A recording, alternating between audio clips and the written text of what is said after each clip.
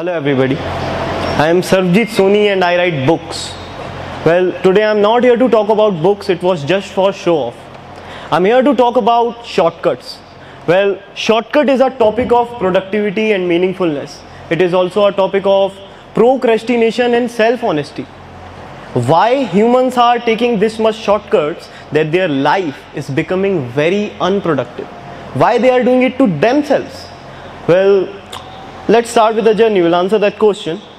I was in my train journey some years ago. It was a usual train journey.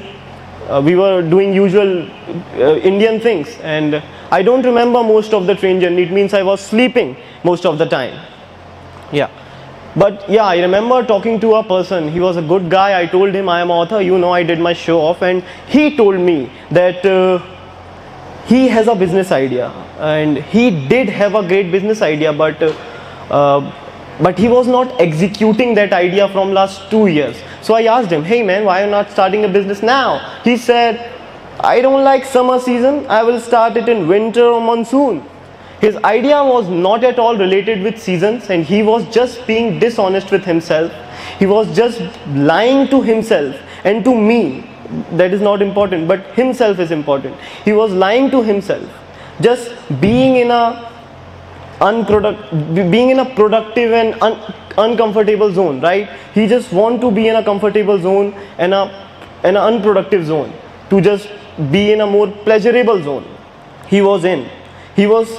He can be in it, but he was just avoid being in a productive and uncomfortable zone in which he should be, the zone of work.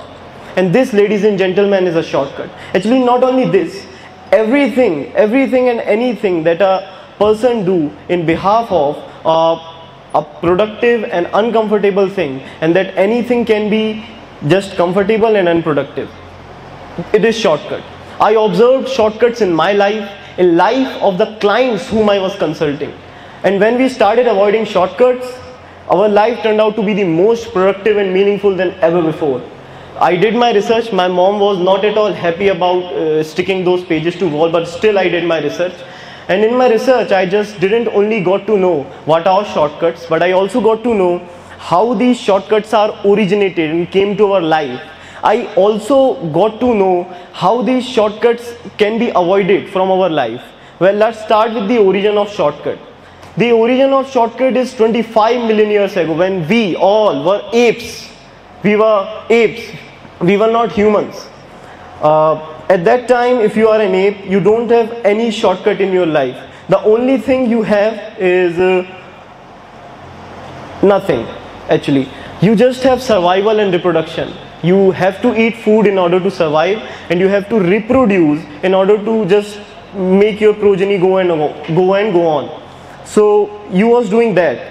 But our mind, the human mind, it is always designed in such a way that will always try to find the most comfortable and the shortest path to do anything. Like if you have to go somewhere, there are two paths, there's a long, there's a short. You will always choose a short one, because your mind is designed in such a way.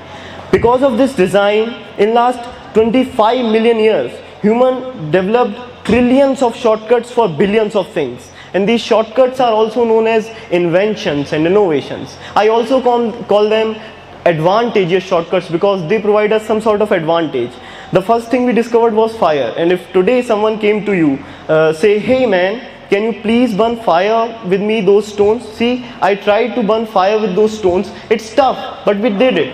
And today we have shortcut. We can just, click a button in the lighter to burn fire. We have shortcut. Not only to burn fire, but to go somewhere, you can fly to go there. I came here by flying. So there are shortcuts for each and everything. In last millions of years, we developed trillions of shortcuts for billions of things. But is there any relation between these advantageous shortcuts and the shortcuts we were talking earlier that are making our life unproductive? Yes, there is. The relation is, there is a concept in biology known as adaptation, which says that the living organism adapt themselves according to the change in environment in which they are living. Like here is the living organism, here is the environment in which they are living. If this environment changed and affected their survival, they will also change according to the change in environment, right? So what you can simply say that just take a plant from a desert and take a plant from a rainforest. you will see a significant difference between them. Why? Because they adapted themselves according to the environment in which they are living, right? They are the picture of moths. They are moths. So moths are the insects which used to live, which used to stick to trunk of trees most of the time in their life. And before 19 something, most of the moths were white, like the upper one. They were white. And the trunk of trees were also white. So when they were sticking to trunk of trees, the predators were not able to see them. But after Industrial Revolution, most of the trees near the cities area were turned out to be black coated. And these moths are white, these trees are black, they are now easily visible to the predators. Now they are not safe in their life. What happened? Today in contrast, 90% of the moths near the city area are black. They adapted themselves according to the change in environment in which they are living. This is adaptation. So this adaptation is not only physical, there are mental adaptations also. And this adaptation is not just restricted to plants and insects, it occurs in humans also. So what I'm suggesting is, what I'm saying is, in last millions of years, human developed trillions of shortcuts for billions of things, and now they are sort of adapted of taking shortcut. When I say sort of adapted, it means it's their general tendency now to find the shortcut for the thing that even do not have shortcut. And just see it. If someone try to find the shortcut for the thing that do not have shortcut, it turns out to be a disadvantageous shortcut. Here's an example. Here's a boy who is studying for an exam. He decided for himself that he will study for next 6 hours. But behalf of studying, what he did is he just watched topper's interview of that same exam.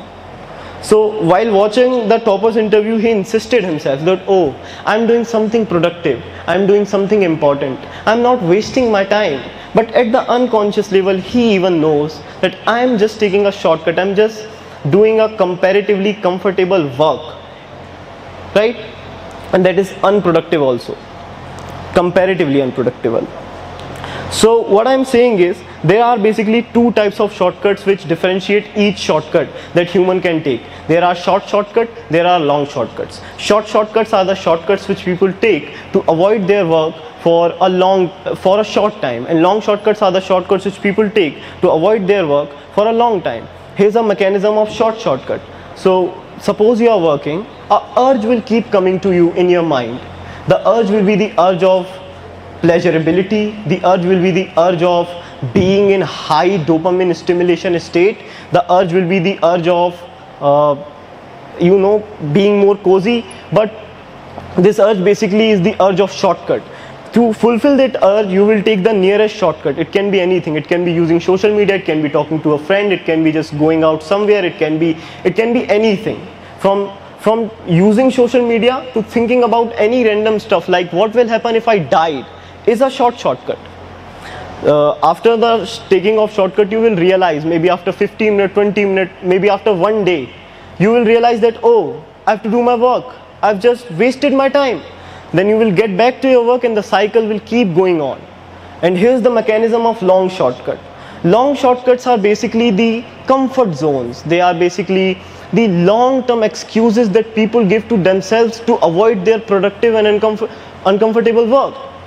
So it can be anything, like I'm getting over through a breakup, or it can be I'm finding my passion now, it can be I'm just a student now, it can be I don't like the season, that's why I'm not starting the business like the train guy. It can be anything.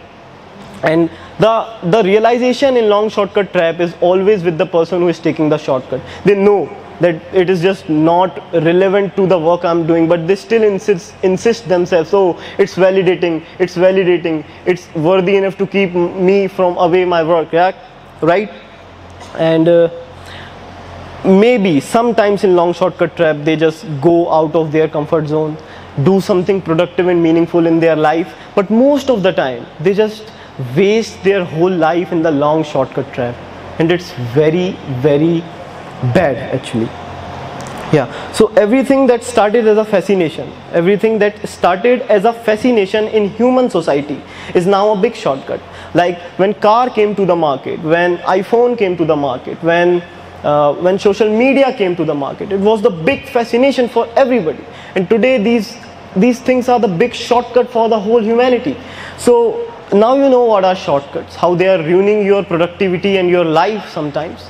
Now you know how these shortcuts are originated. It's time to know how to avoid these shortcuts. Is there a way to avoid the shortcut? Yes, there is.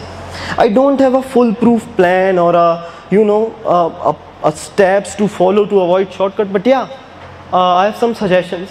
First one is use your common sense. Yeah, it's bad that humans are not using their common sense. You have common sense in order to do the thing in an analyzed manner, right? If you want to know the thing that you are doing is shortcut for you or not, you have to analyze the thing, and you have to use your common sense for that.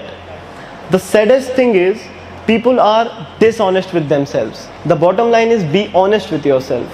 When you are using your common sense in order to know the thing that you are doing is shortcut for you or not, you have to use your common sense in a very brutal, honest manner.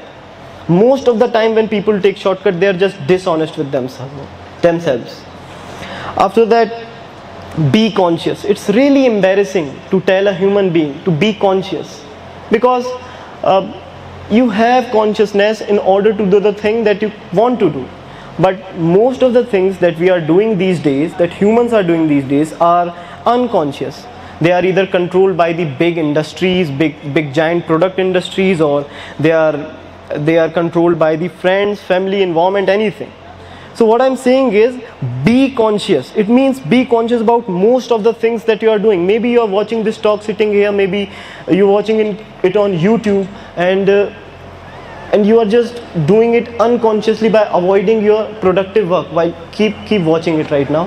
And what I'm saying is, be conscious. It means, be conscious means, if you are using social media, use social media.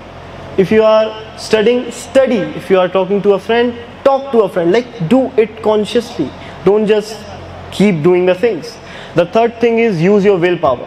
Humans have the strongest willpower in all the living organisms. Strongest. And you just have to use this much of your willpower to avoid shortcut. This much. Please use your willpower. These are the tools which we have to make our life good. Please use them. Next thing is guilt. Use the guilt. Please feel the guilt. Don't let the guilt go. If you will do anything that is not good for you, you have to just feel the guilt for it. Feel it. Don't let it go. Don't engage yourself in another activity. Feel it. And do the thing next time in a good way. Well, someone came to Muhammad Ali while he was doing crunches, the crunches exercise, right? Someone came to him and asked, maybe he was a reporter, how much do you do of them? He said, I don't count until it hurts. It was a strong statement. I don't count until it hurts. Muhammad Ali, Mahatma Gandhi, Bhagat Singh, Einstein, Darwin, Tesla, Steve Jobs, Wozniak, Soichiro Honda, they are the greatest person in the history of humankind, and they never take shortcuts. They are brutally honest with themselves and their works. If you want to be one of them, and even if you want to live a good life, start avoiding shortcuts. Well, last thing, I want to end my slide and my whole talk with, avoid shortcuts and kill them before they kill your meaningfulness. Thank you guys. I'm Sarvjeet Soni, author of Daily Life Rating. Thank you.